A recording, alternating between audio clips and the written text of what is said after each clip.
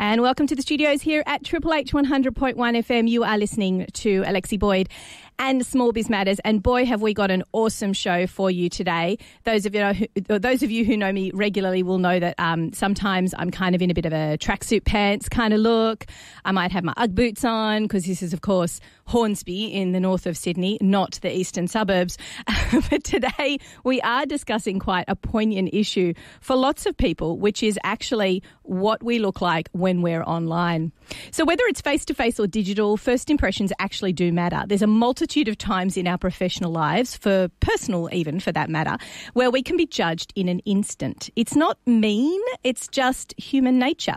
Interviews, pitching, networking, speaking, meeting, bumping into other colleagues means at any point in time you might be in control of your image before the other person thinks of it for you. So how do you want to be remembered after the first impression presents itself?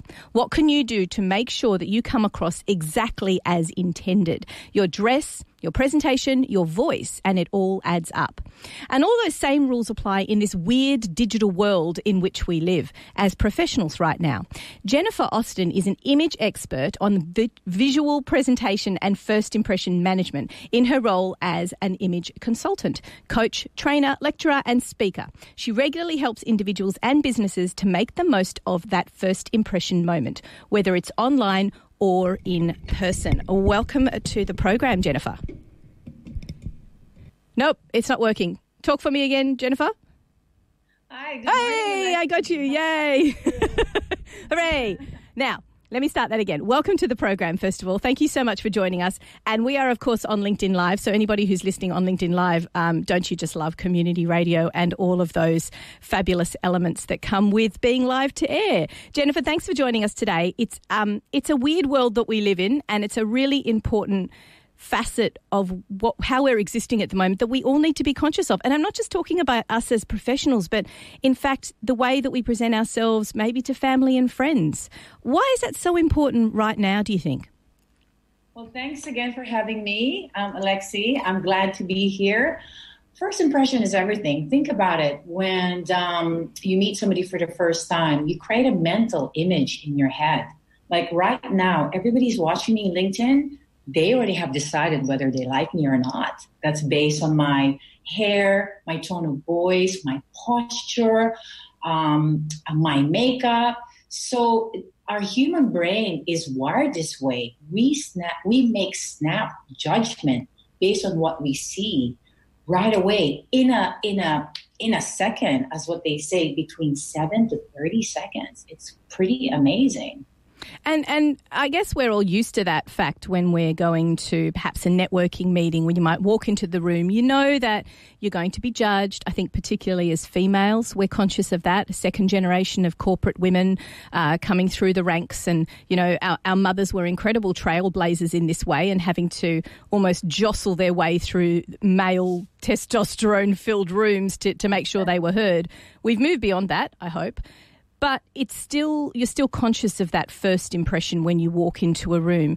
Ignoring online for the moment, can you just give us a few nice broad top tips on the best way to make a first impression in terms of your physicality when making that impression in a physical sense? Well, in a physical sense, that's basically your personal presentation. So what you're wearing. So what color is it? What style? Are you wearing makeup? How does your hair look like? Is it greasy or is it blow dried? Even your grooming habits, your fingernails, are they trimmed? So, and then even how you stand, your posture, are you slouching? Come here. Everything you're saying now, I'm just readjusting, checking it all. There are certain body language, as we call it, nonverbal cues, to really come across in a very confident manner and also engaging. Things like even eye contact, we underestimate this specific nonverbal cue. But having an eye contact really makes the other person feels like you're engaged, you're interested. Even your hands, where do you put your hands when you meet somebody? Are they open? It is an important point, actually, because you think about that posture, and if someone were to, that first impression, they walk into a room, maybe they're fiddling with something, or they're slouching, or they're looking a little bit uncomfortable, instantly you peg them in terms of their personality, not just professionalism, but actually how they are feeling. It's an incredible instinct that we have to judge someone and judge their emotions the moment we see them as well. And I guess all those things are so important. Can I ask you, though, playing devil's advocate in that first impression, you walk up to someone and you immediately have that first conversation, and that's a very important moment as well. Can you be overconfident? Can you be overly arrogant? What are some no-nos when it comes to having those face-to-face conversations that you should avoid to not look like a twat? We all have been there. I think it's a conscious effort to really be mindful of how we want to come across, because sometimes we're not feeling great. So if we're not feeling great, that energy transmit, you can come across angry, but really you just had a bad day. Or maybe you're talking loud, and that could come across arrogant. So it's really, before going into these interaction, whether that's going to an interview or going to a conference room, mentally think to yourself, okay, I want to have a great attitude. I want to have a great posture. So, things like that, or even thinking about your handshake. One study have said that some 70% of people are not confident in giving a proper handshake. So having a proper handshake sets the tone as well. So if you were in a rush and just had given your hand and pulled it out, that comes across as arrogant. Or even giving a soft handshake. What does that mean? That can come across insecure or disinterested. So I think it's psychologically thinking to yourself, how do I want to come across? So it's all about perception. Yeah, and I agree that it is, how do I want to come across in this situation? Because sometimes you need to come across as the person who's in power in that scenario, whereas other times you want to say, okay, I'm here to meet you, I'm here on your terms, I'm here on your turf, and I'm here to listen to you. And I guess you need to convey that. That's a lot of almost processing that needs to go from your mind, from your emotion, down through your body and into your hand. It's a lot to do, and I guess it does take a lot of practice, doesn't it? It does, and it's not something that we were taught at home or even in school. These are the things that we really pay attention to, and we're not conscious of it. When we meet somebody for the first time, we're not really just looking at what they're saying or the tone of their voice. We're also looking at their body language and how that is being presented. Because at the end of the day, we want to be right. We want to come across credible. We want to come across confident. So there are simple things that you can do so you can manage that perception and really control the image that you're trying to communicate to the person that you're meeting.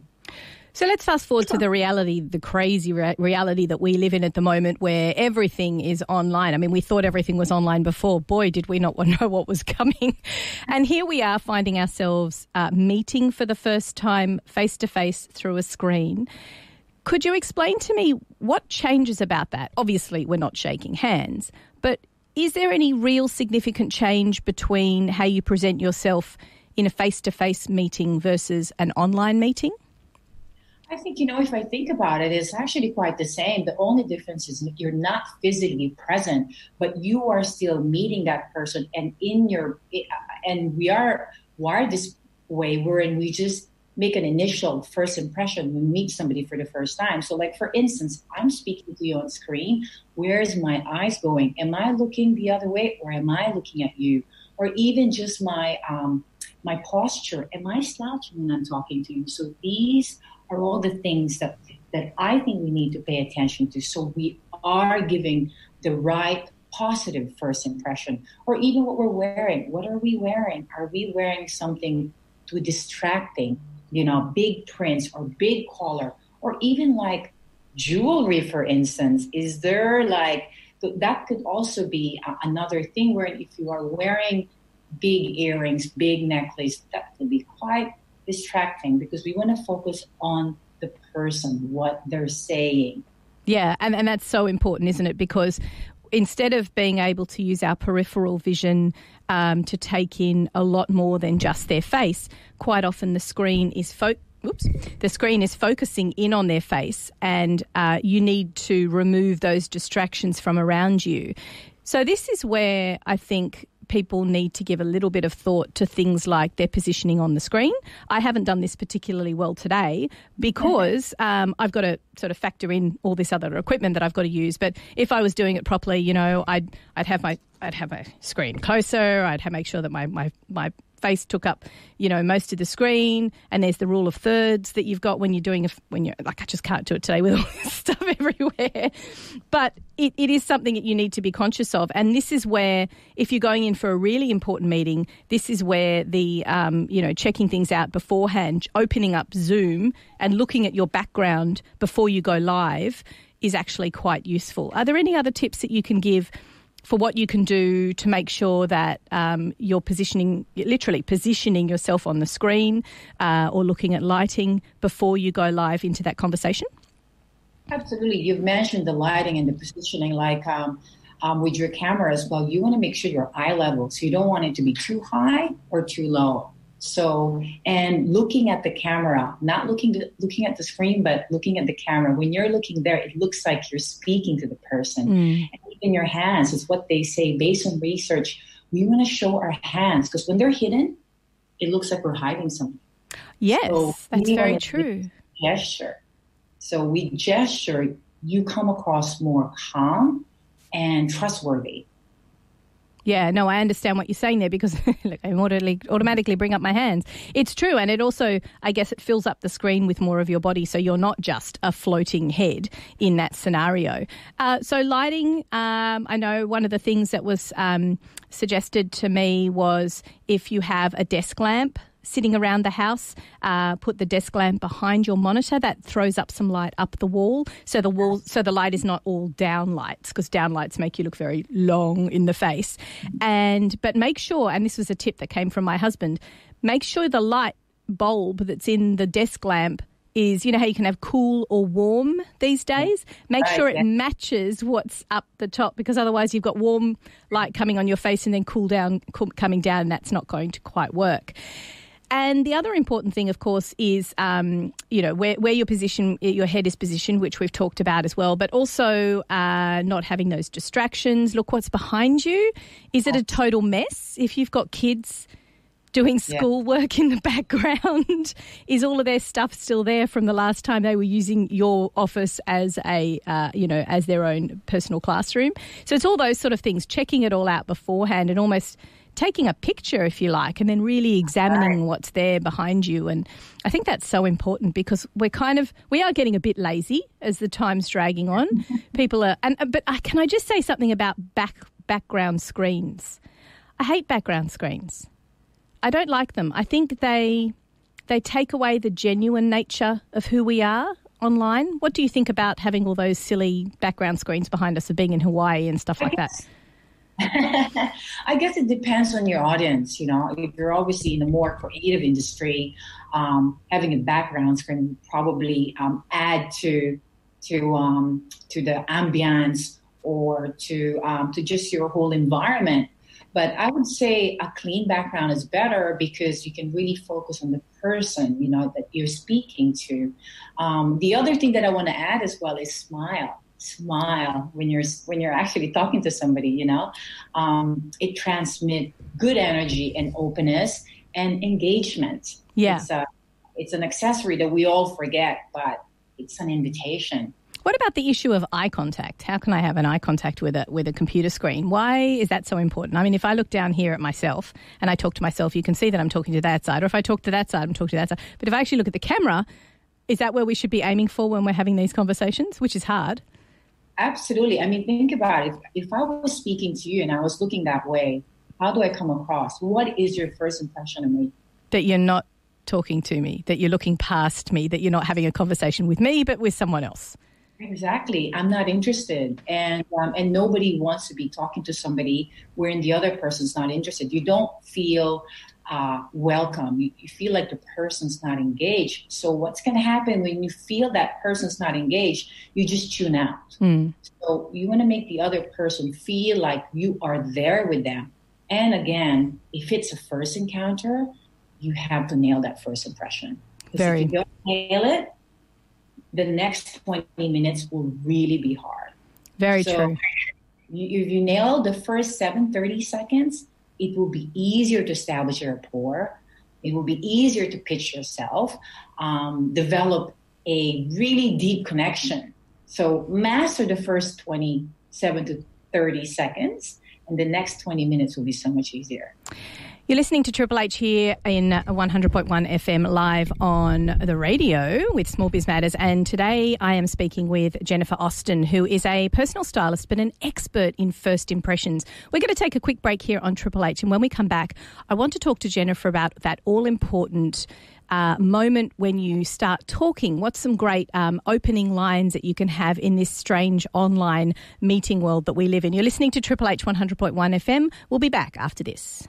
Now, today we are speaking with our lovely guest, Jennifer Austin, who is an expert in personal presentation, those first impressions, and really nailing that moment where you first come into contact with everyone else. Because as we said before the break here on Triple H 100.1 FM, we were talking about why those first few seconds are so crucial when it comes to meeting and greeting and getting to know someone else. So we were talking about what you can do to improve your online presence, those first impressions when you're online, how everything is positioned. But Jennifer, I'd like to talk to you now about those first few moments of conversation. When we joined together on our meeting online, you immediately commented on how comfortable I looked and what my studio looked like. Is that a technique to get people to feel at ease immediately with a conversation? Absolutely, because what your environment looks like and how you dress can really make the other person feel comfortable. Yeah. So you can control that. And, you know, obviously the dress, the grooming, the hair, the positioning on the screen, that's all very important. But what you say initially in this first moment of a meeting online, do you think it's more important that we give some thought to how to open a conversation online than we do face-to-face meetings? Do you think it's more important? I think it's actually the same. So opening lines, as you said, it will really be based on who are you meeting and what is it about. So you have to think about: are you seeing a client for the first time? You know, what are you trying to achieve in that first encounter? As again, based on this research, Albert Mehrabian, I don't know if you're familiar with it. He did a research on face-to-face communication, and he had said there's 3 components of communication. So 7% is words, 38% is tonality, and 55% is visual presentation. So think about that. So those first encounter is really about non-verbal cues and the tone of the voice. We pay too much attention on what we say in that first encounter. We actually don't really hear what they're saying. What we're hearing more is what their posture is saying, their facial expression, what they're wearing, the clothes, the hair, the tone of the voice. Is it high pitch, low pitch, fast, or slow? So when you're about to open your mouth, yes, I think it is what could be the opening lines, something, I guess complimenting, but you can really manage the tone of your voice. How do you use that so you can make a good first impression? Do you think the tone of our voice has become more important online because we've lost that human contact, that face-to-face the face-to-face connectivity of a handshake? Maybe the discussion or what we're saying and the tone of our voice becomes that online handshake, if you will, where they can immediately physically judge you, for want of a better word, when they first see you on the screen. Do you think it's taken the place of the handshake? I think it could be because now, as much as nonverbal cues are important, you still see the person on screen based on what sort of body language are you seeing. So there's no handshake that could be replaced with a tone of voice. But think about it. There are certain voices that you hear and you feel calm, and there are certain voices that you feel agitated and anxious. So based on one study, they had said that high-pitched voice and a question on the end doesn't come across confident. So having a voice of not too high, not too low, but just in the middle, that, perfect pitch like you have, I think you've got a very great voice. You are in this industry, and the tone and even the way you articulate the words, it's very clear. Well, I think, that comes with 6 years of hearing yourself through the headphones and being very conscious of what your voice sounds like, and the tempo. I think the speed at which you talk, you mentioned before, is very important as well, because we often speak very quickly, particularly as females, and when you slow down the pace of your voice, it gives your brain the opportunity to hear back and process quickly what you're saying, so you can think ahead and think of those new words. It's kind of like when we were kids and teenagers, and if you're one of those kids who used to, eat books and love reading, you knew that your brain was reading ahead of the line. You'd be reading 10 words ahead, and your brain is still processing the words, 10 words behind that, if you know what I mean. That's kind of like what we can do with our voice if we train ourselves to slow it down, think about what we're going to say before we say it while we're talking. There's a real skill in that, I think. That's an important point. And something that we can all practice when we're first meeting with someone. There's nothing wrong with practicing the tone of your voice in front of a mirror as well. I want to talk about one thing that you are particularly an expert in, and one only has to look at your LinkedIn profile and the way that you position yourself online. It's a great example for the way females in particular, and men, can show a very professional presence in all of their branding, which is great. Can you talk me through what are some really good wardrobe essentials? Because I had a personal stylist come and help me about a year ago, and my God, I didn't realise how desperately I needed one until I had one, and I looked fabulous, but more importantly, I felt fabulous, and the clothes fit, and they represented my personality as well. Can you tell me some essentials of what people can look for when we go back to the world of shopping with their wardrobe and first impressions? So there are some key essentials that I would normally tell my clients to have in their wardrobe that I think that will never outdate, and you always come across professional. Like for women, a blazer, a suit jacket, you can never go wrong with that. Going for an interview, having that on, having that in the office just in case you might see a client.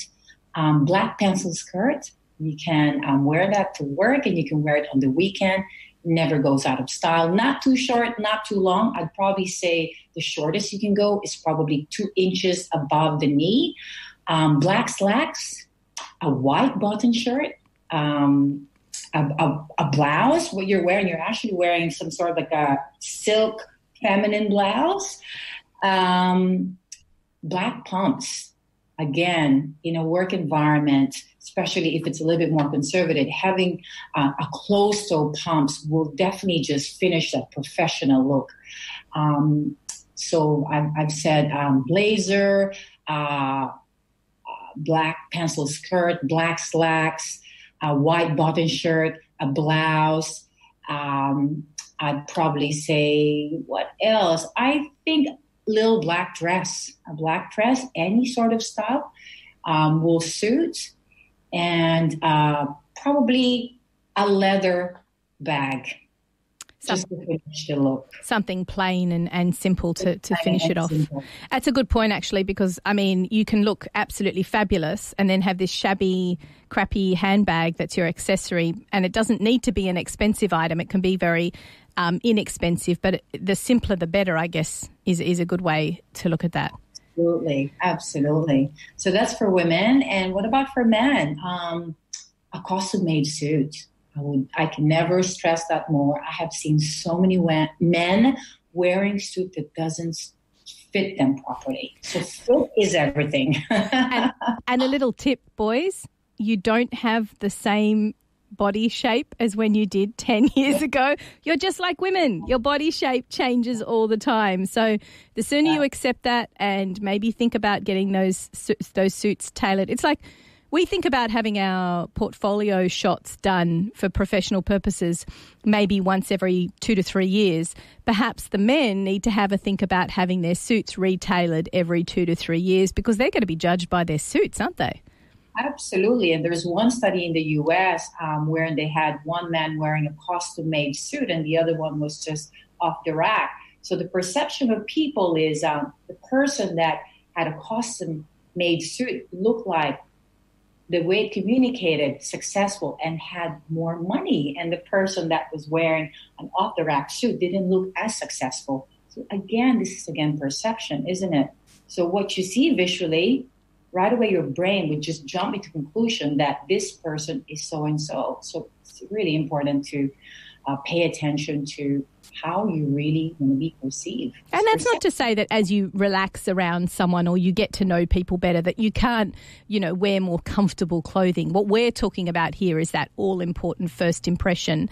Is it necessary to have a really diverse wardrobe? So I mentioned before that I had a stylist like you come and help me and I've got this fabulous, 10 or 12 pieces of clothing that are great, but I feel as though I'm recycling them a bit and using them over and over. Now, I'm not an advocate for fast fashion by any means, but is that enough? Is it enough to have, say, 5 or 6 outfits that you can rotate through?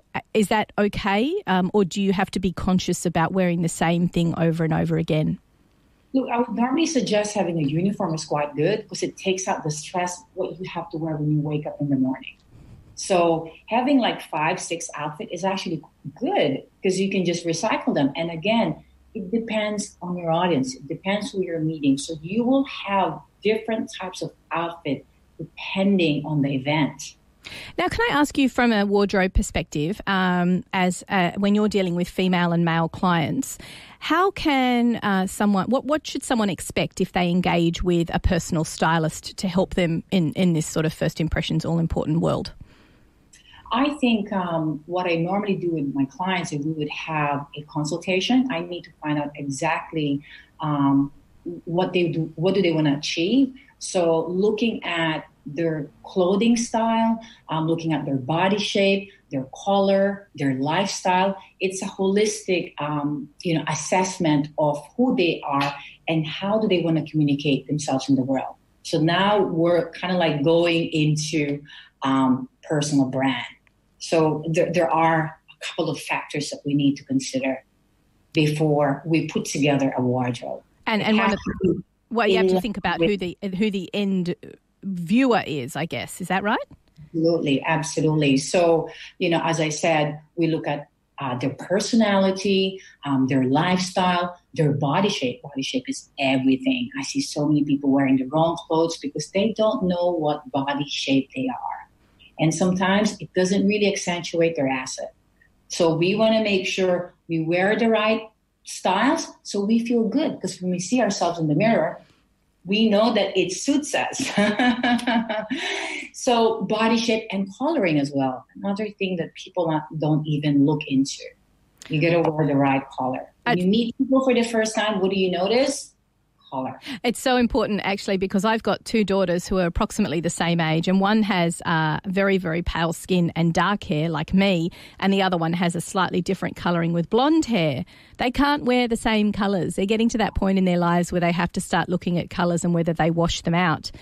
So sharing of clothes thing might be going out the window for them a little bit. They're not the cutesy little cutie pies anymore that can get away with any bright colour, because that's an important factor as well. So I guess that's one way that a personal stylist can help you, is understand is it the right thing to say, your colour wheel? What's the word? Yeah, that's right. Yeah, your color wheel, whether you're a cool tone or a warm tone, body shape, clothing personality type. So what is your personality? Because the difference between a personal stylist and an image consultant is a personal stylist will put you in clothes that they think looks good on you.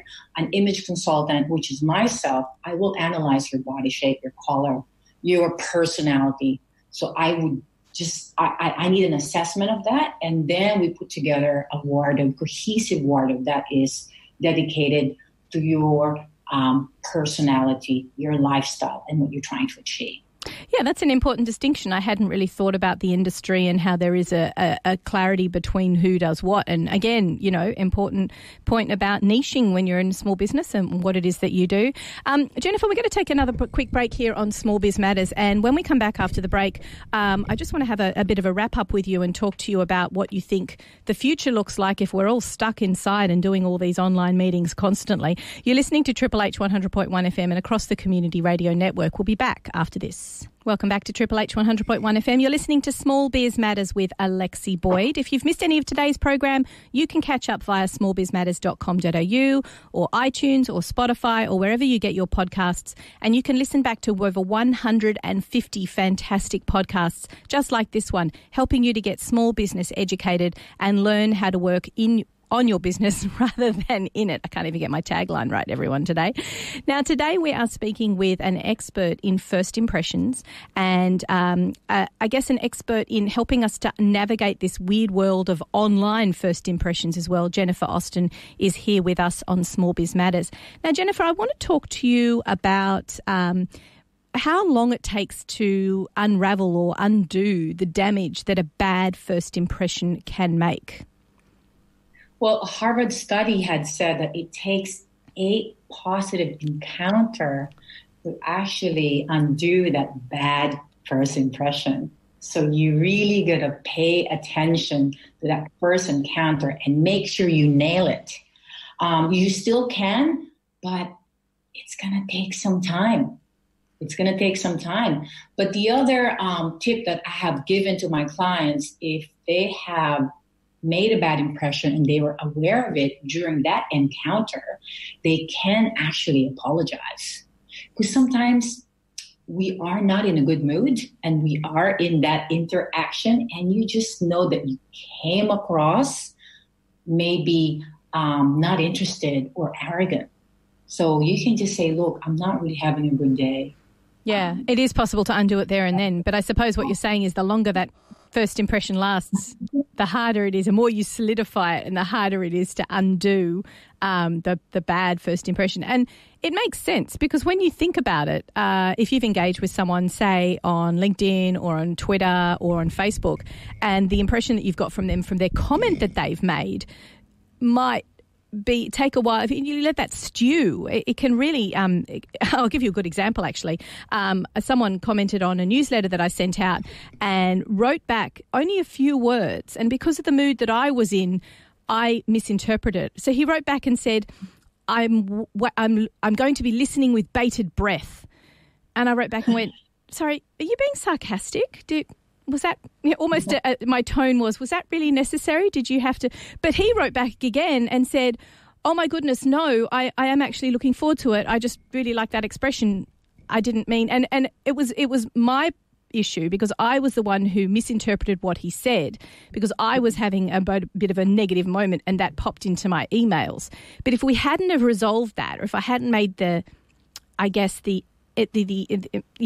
tried to improve that relationship there and then, that might have stuck with the relationship for quite a while. And that's why, in what we're talking about, those first impressions are so important to nail. And then if you don't nail them, fix it.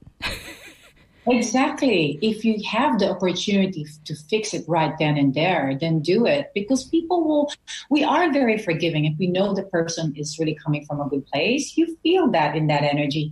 Because sometimes we're just not really in the mood to be in a good, positive mood, especially if something had happened at home there's a lot of negative things that can happen that can go wrong. So, yeah.